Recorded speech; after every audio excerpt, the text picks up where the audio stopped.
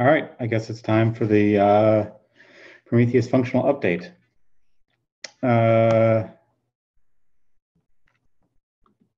we go. Welcome to this month's Prometheus functional update. I'm Ben Koche, I'm the Prometheus lead.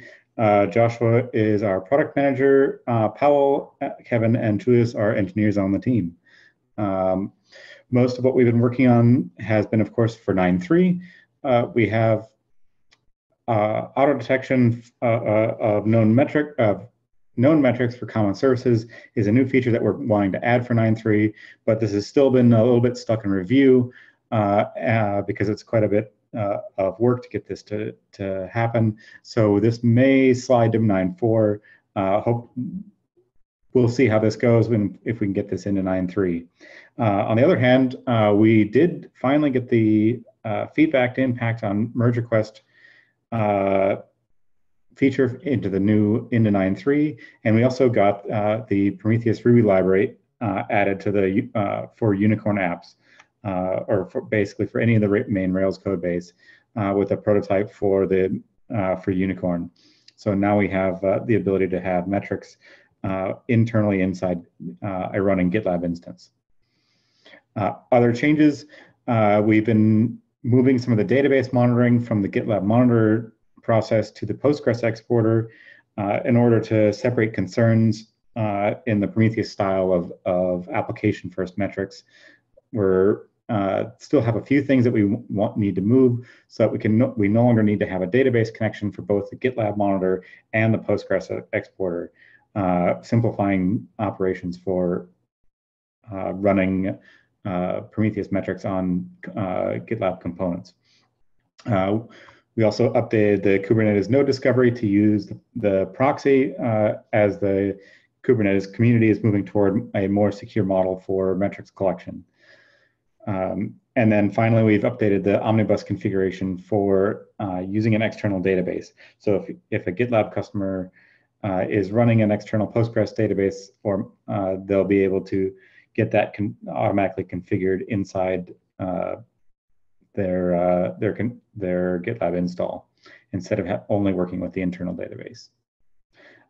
So on the merge request side, we now have a Spark line for showing increase and decrease and memory usage for a merge request.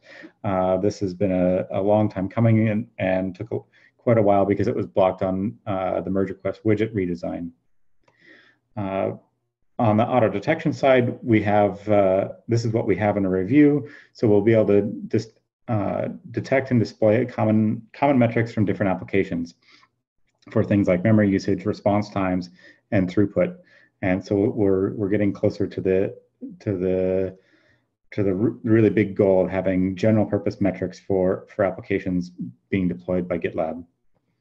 And then we're also working on for 9.3.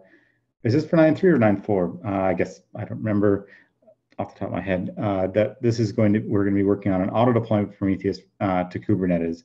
I believe this is actually a 9.4 feature that we'll be working on. That you'll be able to automatically get a Prometheus server in your Kubernetes deployment. On the 9.4 side, we're going to be adding more. We'll be adding the additional metric support if it slides from 9.3. There will be additional time series in a single chart, so we'll be able to display multiple time series in a single chart in the normal metrics view.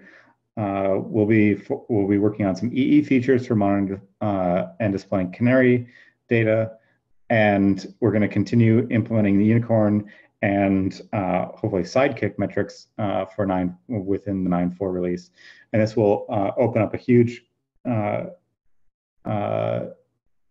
bunch of metrics that other teams are going to be wanting to add for things like Gitly. On the production side, we're going to be helping try and get InfluxDB metrics out of the current code base and into Prometheus, so that we have this, we can fill the gap before we have feature parity between the native Prometheus Unicorn metrics and the existing InfluxDB metrics. And that's pretty much it. I can go to questions.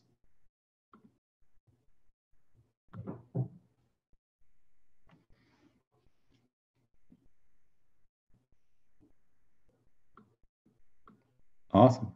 Quiet, no questions.